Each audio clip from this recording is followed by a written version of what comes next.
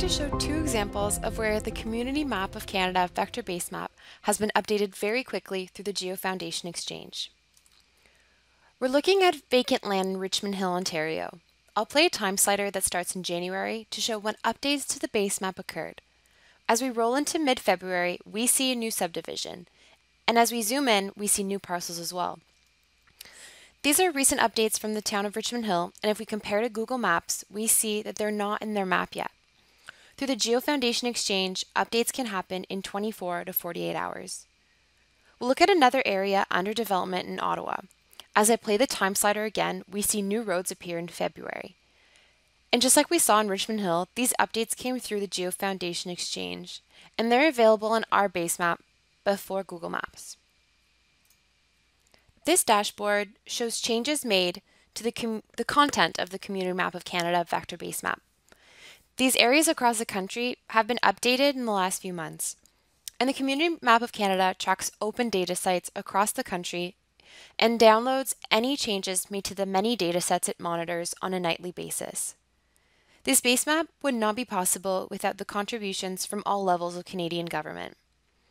But now, contributions to this accurate and up-to-date national basemap extends to all members of our community thanks to the new feedback add-in for ArcGIS Pro. As a GIS analyst, accessible and authoritative Canadian data is central to all decision-making. I can access data from the City of Ottawa using the Esri Canada Open Data Hub.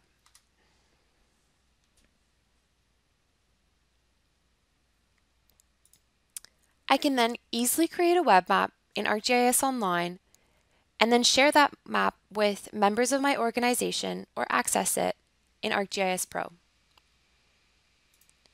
In this case, a more appropriate basemap might be the Community Map of Canada.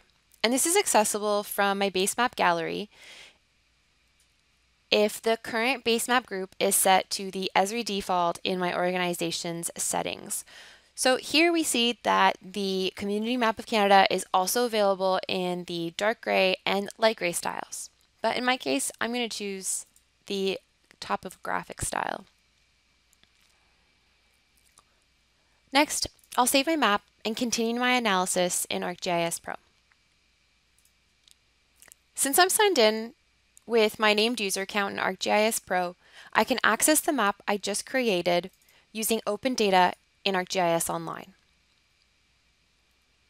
The Community Map of Canada that I decided to use is also available here.